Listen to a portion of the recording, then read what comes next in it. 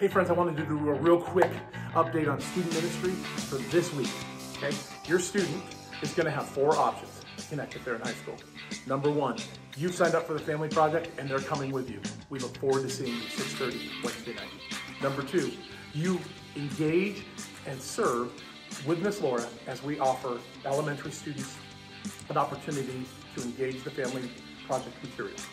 Okay, let us know if you want to do that. 3, you come and casually hang out in our encounter room and get a spiritual challenge from me towards the end of that time. Or number 4, you can come and you can in-depth Bible study with your peers and myself in another one of the classrooms. And finally, if you can't do any of that, join us virtually on Thursday from 7 to 8 where we'll do Bible study as well. Look for the email that I sent to you. It's got all the details you need. We look forward to serving you and your family.